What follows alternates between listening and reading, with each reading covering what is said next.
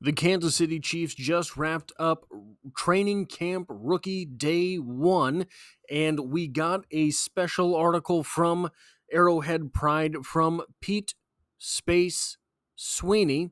And guys, I apologize for the lighting, but it is 2:30 in the afternoon as I am filming this, and it is 2:30 in the morning for me as I work overnight, so I'm trying to limit the bright light exposure that I have. But there are 5 notes that I took from the article that I thought were worth going over a little bit.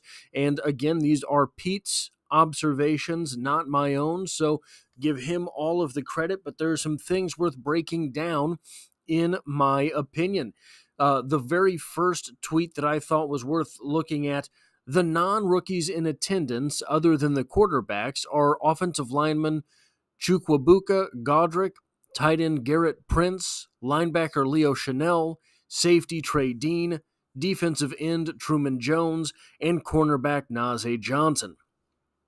Now, I don't know if these practices, so I thought the one that really sticks out to me on this is Leo Chanel, right? He is probably the starting linebacker this year, but he is adopting that probable starting linebacker position from the newly departed Willie Gay, who finds himself in New Orleans. So, are these practices optional? Because I thought we had seen that Leo Chanel was nursing an injury earlier in the week, something minor. So I don't know if you only get to participate insofar as you spent most of last season on the practice squad, or you are injured and you are getting yourself back into shape in that way, or if players like Leo Chanel, who is entering his 3rd season, are able to just kind of say, yeah, no, I'll be there. So if this is Leo Chanel just deciding, hey, if there's football to be played, if there's a helmet to be worn, if there's shoulder pads anywhere, I want a part of it, that's truly impressive and or worrisome for Leo Chanel. But the other name on this, there's 2 other names on this list that are very compelling outside of Najee Johnson. Najee Johnson obviously coming back from an injury from last season. But Trey Dean and Truman Jones are very compelling players to me, very compelling entrants on this list. Trey Dean is a guy that football guys absolutely loved coming out of college, and then he ran a disastrous 40-yard dash and all of a sudden fell out of the draft, was picked up as a UDFA by the Jets. The Jets had a stacked defense. He was then later cut by the Jets. No shame in that, judging by the Jets' defense from last season. And then subsequently signed with the Kansas City Chiefs. And he's got a real shot. Trey Dean has a real shot if he is able to not look like he runs the 40 that he runs. Truman Jones was an extremely active player in college, went to Harvard, so I'm very intrigued by Truman Jones, and I think that he could be a contributor, at least in a rotation sense, for the Kansas City Chiefs. Moving on, wide receiver Xavier Worthy was, in fact, quote, eased in, end quote, as Andy Reid mentioned, but did much more than we saw during OTA looks. Worthy had the play of the day in a 50-50 ball from quarterback Ian Book, going up against Johnson deep down the sideline. He brought in the pass as he fell to the ground. Now, a couple things worth noting there. Number one, Najee Johnson is a very fast guy, which means that Xavier Worthy's speed has translated to the NFL. But Xavier Worthy's speed is a 4.21 40-yard dash, which means Najee Johnson is able to keep up with a 4.21 type guy. That is important if Najee Johnson is to have a future on the Kansas City Chiefs. It also means Najee Johnson is probably doing better than I thought he might be by this point in time if he is, in fact, tracking down a 4.21 type guy down the sideline early on. Now, he did make the catch, Xavier Worthy, so Najee Johnson's extremely fast 40 and 42-inch vertical, I believe, are not bulletproof. But Xavier Worthy made the catch. We have heard time and again and seen time and again, every time Xavier Worthy drops a pass, the national media, the local media, everybody on Twitter, everybody apparently in my comments section is telling me about all of the drops from Xavier Worthy. I think that is more from the Chiefs fan perspective out of paranoia than anything else. And I have to admit, I'm in on that paranoia a little bit as well. I would hate for Xavier Worthy to look. All he has to do is drop the ball a little less often than MVS, and the offense is upgraded from last year, where the offense, I don't know, what did they do last season? Won the Super Bowl. So I think Xavier Worthy is going to be an upgrade over MVS. I really do, and I think that that's going to become apparent very soon here. The next tweet. The other pass Worthy caught during 7-on-7 work came on a bad, low pass in the flat by Patrick Mahomes, which Patrick Mahomes quickly acknowledged. Bad ball, good catch, said Mahomes. Now, two things worth taking from this tweet in particular.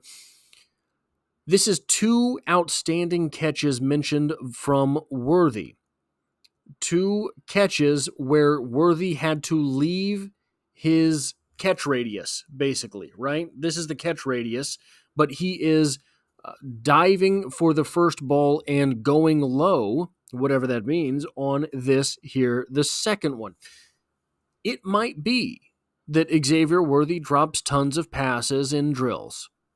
It might be that Xavier Worthy drops tons of passes thrown by members of the coaching staff.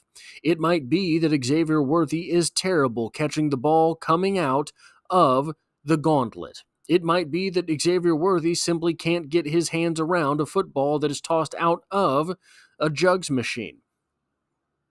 Maybe Xavier Worthy is just really good at catching the football in football circumstance. So that would be helpful, especially compared to last season where MVS and Kadarius Toney and Sky Moore and struggled catching the football. So if the worst thing we can say about Xavier Worthy's catching is he can't do it in shoulder pads and shorts, or he can't do it when there's no one in his face, then I'm willing to take that. But the second thing worth acknowledging here, Mahomes calling himself out. Now, I have no insight into last season, right? I'm just on the sidelines like you guys. Or not on the sidelines, I'm watching the game like you guys. It was strange how poorly a sports particular frame of reference can go when you're actually talking about the sport. But I am watching the games just like you guys. But I do know that one of the reasons that players start doing silly things like dropping the football and dropping the football a lot when they are professional athletes who have caught the football well enough to get to where they're at, Kadarius Toney, it's a confidence problem. The guy is overthinking it while the ball is in the air on the way to him. Now, I have no insight into last season and whether or not Patrick Mahomes always did the "my bad, bro" last year as well. But seeing him do it, and seeing him do it to a guy that, at least as far as the media is concerned, has struggled through the mini camp, the rookie camp, and now rookie training camp, seeing him try to pick that guy up in this fashion is a good thing. Now, probably my favorite tweet on the day. This is Patrick Mahomes talking about Jared Wiley. I anticipate he comes in and learns and gets better and better. The physicality and the size and speed, you see that. Now we get to test the mental ability, and that tight end position is hard in the NFL, especially in Coach Reid's offense. You have to be able to block and make all the blocking assignments, but also do all the passing stuff too. He's doing a great job with that so far, and we're going to keep pushing him to see what we can do. there's going to be a lot of competition in that room, obviously with Travis and Noah, but even with the other guys that we have. I'm excited for him to get in there and work and come back and hopefully be a big impact on our team.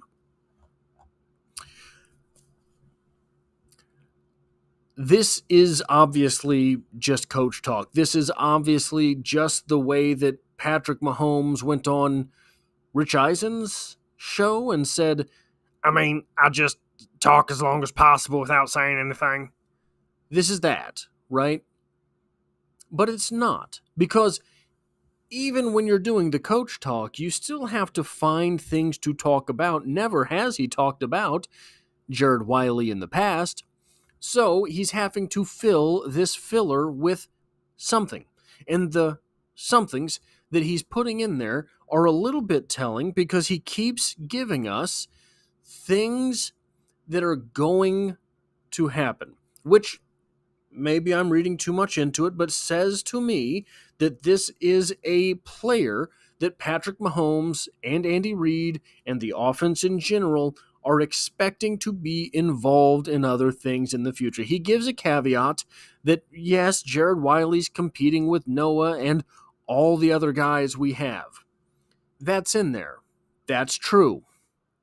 I don't think that it is as true as the gobbledygook coach talk that Patrick Mahomes has thrown in here. I think, and I'm reading into this obviously, and this is all colored by my opinion, obviously. And yeah, I'm a little bit partial to the work that I have done as far as researching these players, etc. goes. But I have to believe that Mahomes on Wiley, Mahomes talking about Jared Wiley, Mahomes Wiley connection is going to be something that we are going to hear about time and again this season. I really do believe that if the Kansas City Chiefs have... Now, one of the reasons I want to talk about this, he starts talking about the blocking.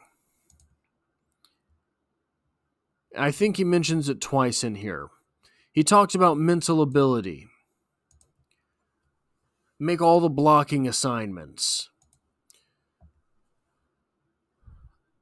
I think that the Kansas City Chiefs are going to try to get Travis Kelce off the field a little bit more this year. Makes total sense. Save him for the playoffs. Save the wear and tear on his body. If you're going to run the football in the NFL, more likely than not, it's on first and or second downs. Saving Travis Kelce for third and fourth downs, having a guy like Jared Wiley on the field for first and second downs, where he will have to know the blocking assignments, where he will have to be able to block, where he will have to have the mental ability to remember, is this a pass? Is this a block? Is it to my side? Is it to the weak side? All of those things. So I think that the Chiefs are definitely prepping for someone to step into a first and second down tight end type role for them this season. I think the preferred method for that would be Jared Wiley. And the last note that I wanted to talk about, the last tweet sent out that I wanted to mention here, these passing looks, talking about 7-on-7 and the like, these passing looks can be tough for breakups, yet we saw 4 in 7-on-7 on Wednesday. Cornerback Miles Battle got Mahomes. Cornerback Chris Roland Wallace and safety Jaden Hicks got Wentz. And safety Trey Dean got Oladokin. Guys, there's a video on the channel for Miles Battle. There's a video on the channel for Jaden Hicks. I believe I had to delete the one that I made on Trey Dean to get back on the good graces of YouTube. But Miles Battle, in my opinion, is going to be one of the steals of the UDFA class. Jaden Hicks, according to basically everyone, was one of the steals of the NFL draft. The fact that these players, the fact that we're seeing Miles Battle mentioned at all is heartwarming for me. This guy, if you have any time, go watch that video. This guy has all the tools to step in. Now, I think he needs a year of development. I think he's absolutely a practice squad guy this year. I don't want it to make it sound like he's not. I think he's a practice squad guy this year, but I think he has starting potential in the NFL. We've talked time and again on the channel about how Chris Roland Wallace is an NFL-type guy, how Chris Roland Wallace is the type of player that just kind of falls out of the draft. Looks like that might be the case. This is reinforcing that type of thing. Jaden Hicks already making an impact, and then Trey Dean that we've talked about already before in this video, getting a breakup. Of course, it's on Oladokin. It's on a backup quarterback. It's not on Patrick Mahomes. The Miles Battle, that's on Patrick Mahomes. Miles Battle got a breakup on Patrick Mahomes. But this is these are further signs that the defensive backs for the Kansas City Chiefs are absolutely a powerhouse position for the team. And if there are any needs that pop up in training camp, it might be a defensive back that we see get wheeled and dealed in order to get something in return. That's all I have for this video. If you like or appreciate what it is that I do here, this is the second video that I have posted today. I had one about Kyle Sheets being signed, the UDFA wide receiver, 6'2", 217 pounds, 4'5", 240, 37-inch vertical for the Kansas City Chiefs. Now was a New Orleans Saint in his first UDFA stint. Finds himself now a member of the Kansas City Chiefs. Must be nice. That is all I have for this video. Hitting the like button helps me out. If you find yourself here by chance but not design, consider hitting the subscribe button, because the Chiefs are the only thing I talk about on this channel, and I hope to have you back for the next one.